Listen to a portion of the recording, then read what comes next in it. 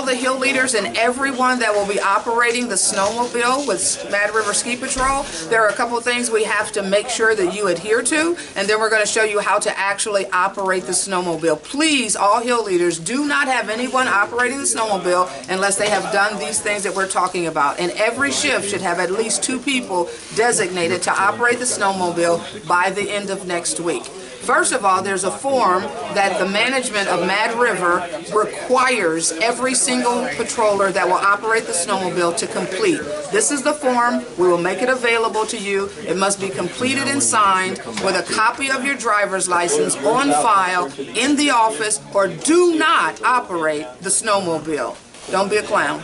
Okay.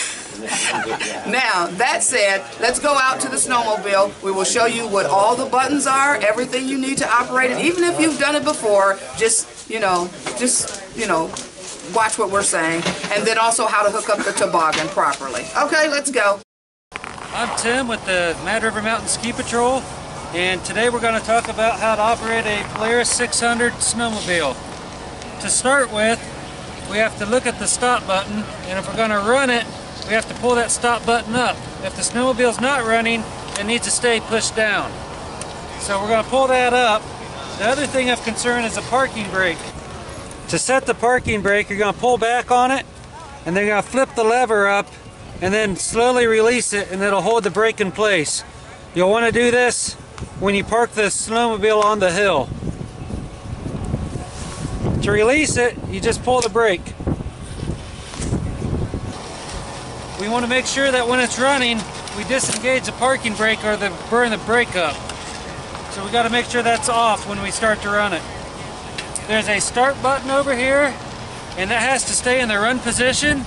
Most of these snowmobiles no longer have the electric start, so that has to stay in the run position before we actually start it. The other thing we need to do is we're going to take some quick pulls on this. This one doesn't actually have a choke, so we don't have to worry about choking it before we go. And we want to make sure that we're not on this side of it, because the rope will burn the ring up here, and it'll actually fray the rope as well.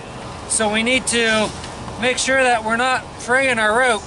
So when we go to start it, we need to be on the correct side of the snowmobile and then do quick jerks. That's how you start it. That will stop it. So if we're going to run the snowmobile, if we're on the hill, it needs to be off when we're on patience. We never let a snowmobile idle. It's hard on the machine. And if a skier would come up and bump something, it could take off on us as well. So that's how you're going to start it. Next, we're going to talk about how to put on a sled on the back of the snowmobile.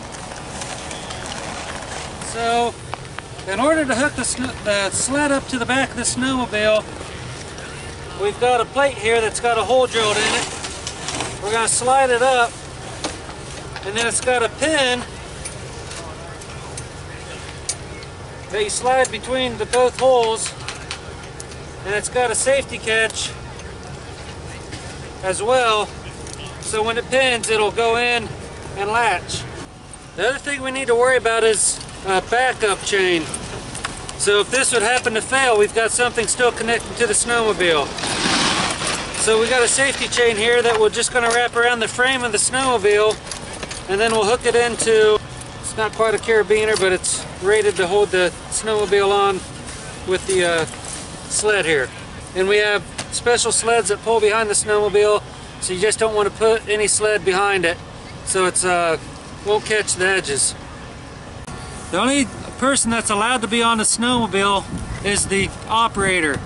The operator is not allowed to have a passenger on the back of the snowmobile or a patient, so the only one sitting on the seat should be the operator.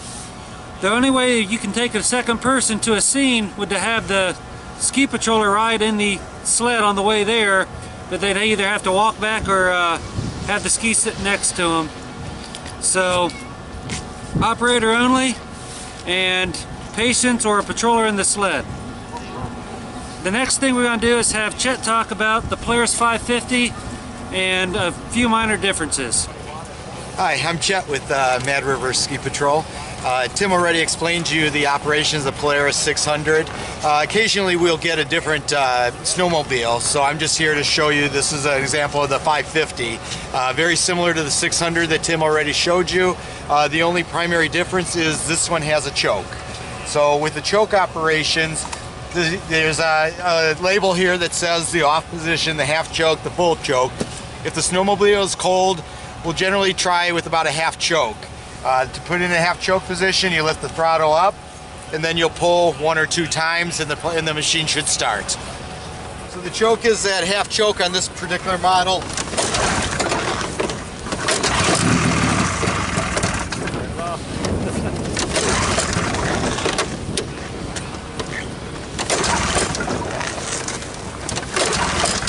Pull like a girl. I am pulling like a girl.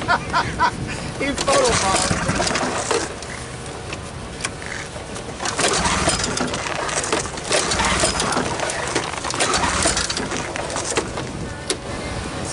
You flooded it. Flooded it.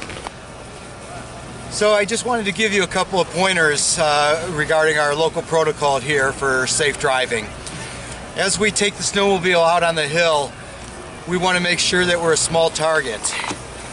We want to be able to drive up along the snow gun lines as we go up to the top of the hill. Generally, if we're taking it out, we'd go up on Valley View where it's less steep, and then maybe come down the other hills.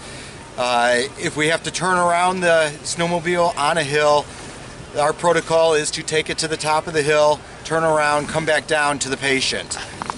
We do not want to be turning around the snowmobile in the middle of the hill on the steep edge for fear that the snowmobile will tip over.